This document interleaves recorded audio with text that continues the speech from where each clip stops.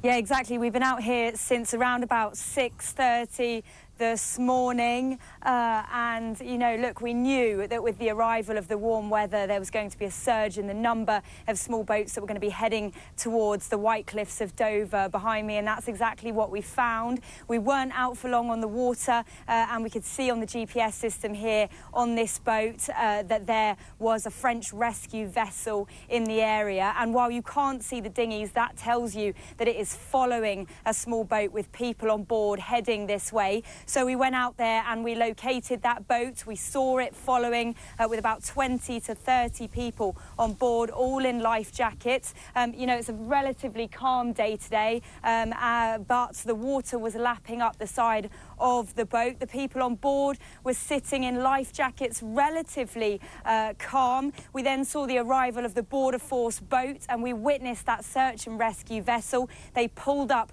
alongside the dinghy with the 20, 30 people on board and they escorted them off. Now, this is just the latest in an uptick, really, of the amount of people coming over. We now know that around 286 people came over yesterday. That's on top of that record 872 people on Saturday, 113 people on Sunday, and that is exactly what we saw this afternoon. The French vessel handed over to the British Border Force vessel, and then it headed back. We had the Coast Guard drone up in front of us as well, and then we saw another boat come and collect the dinghy once all of those people were on board, and now we are heading back to shore at 6.5 hours later.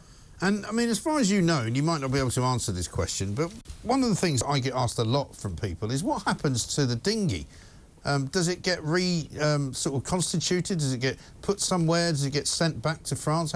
What happens to the actual vessel itself?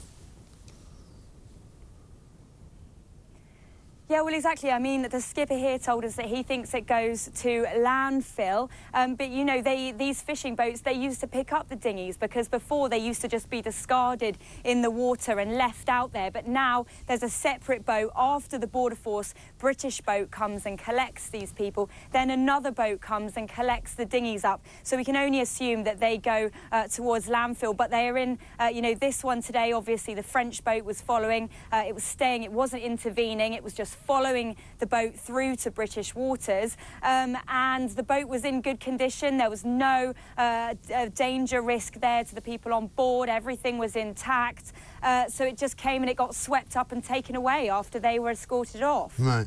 And what we're also learning from the other day, particularly when there was a lot of people coming over, 870, that more and more people in the boats. So I think it was only 15 actual boats that carried that many people. So, I mean, they're packing them in a way that we haven't seen before.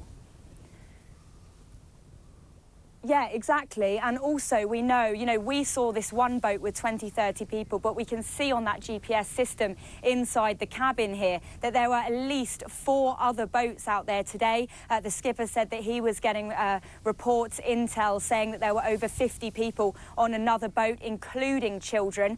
So, you know, the one that we saw was just a fraction of this, but there were definitely more to come today, and we will see those reflected in the figures tomorrow, which won't make for happy reading for the government, unfortunately. No. And what information were you able to glean from the guys on the boat that you're on in terms of what they see on a regular basis? Because one of the things we're also told is that as much as there are many boats that we know about coming and we see Border Force picking them up or RNLI picking them up in the channel, there might be other boats which are coming across and sort of landing without anybody really noticing.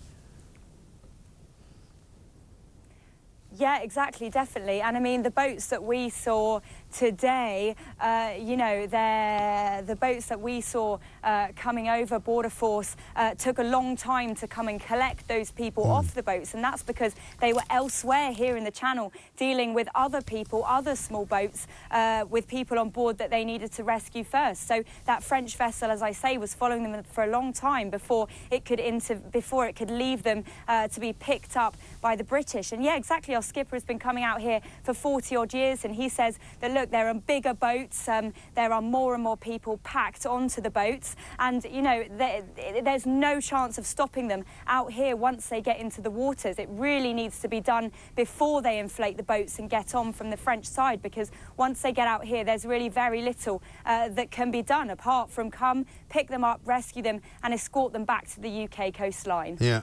And do any of those guys who do what you're watching them do today, the people on these fishing boats, I mean, do they see any possible end to this ridiculous situation?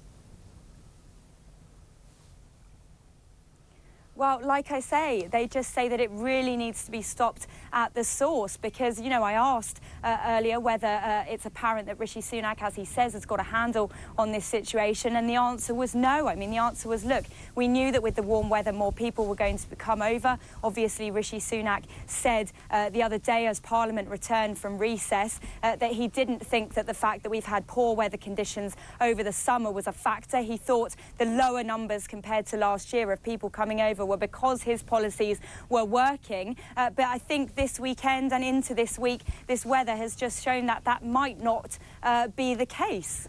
No, quite.